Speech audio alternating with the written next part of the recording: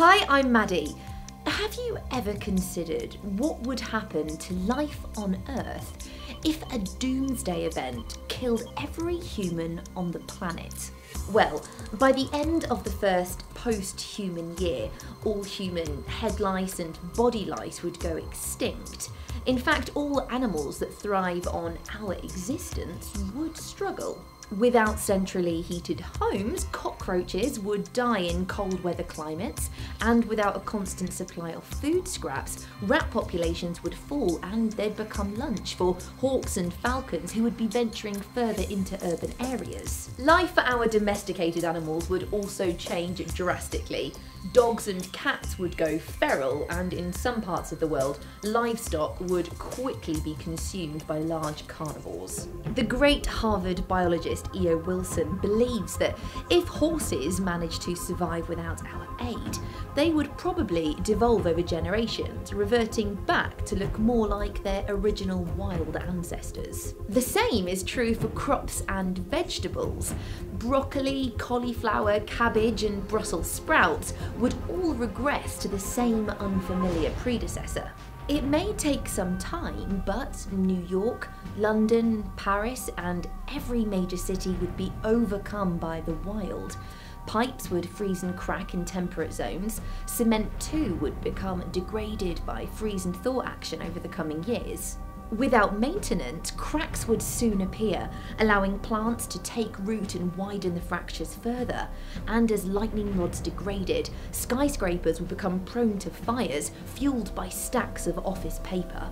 The waterways that we rely on would also change. Without computer operating systems, London's Thames barrier would never close. And without pumps, New York's subways would flood and silt up. In fact, 300 years after the last human took a breath, our large dams would be full of silt and likely topple over. The Panama Canal would also close up, reuniting the American continents. In the sea, where many marine species are currently in decline, they would make a full recovery without humans. And on land, many animals would spread to regions wider than we've ever documented. The wonderful author and journalist Alan Weisman says that we know that animals will reclaim land quickly thanks to some special case studies. For example, within years of the Chernobyl catastrophe, nature rushed in to fill the void.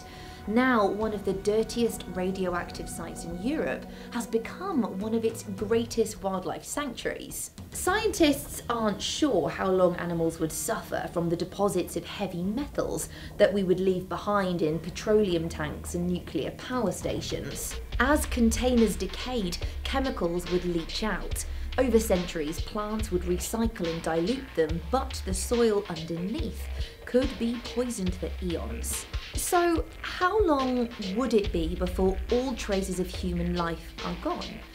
The sad truth is never. Our radio and television broadcasts are travelling across space and will continue to do so for the rest of time. Please share this video with your friends, and I'll see you soon on Earth Unplugged. The Earth rotates at 1,670 kilometers per hour. If we stopped suddenly, the effects would be catastrophic.